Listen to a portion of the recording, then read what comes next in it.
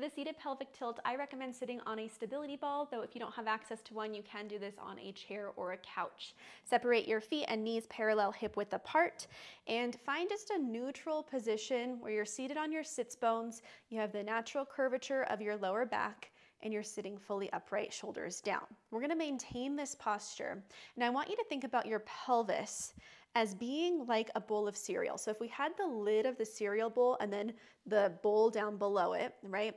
We wanted to dump the cereal out, backward. We're gonna do that through our hips. So we're gonna dump it back behind us.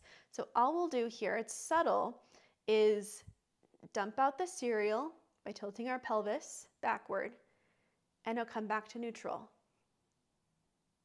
Notice that I'm not rounding my back or driving my shoulders forward. We're keeping our posture.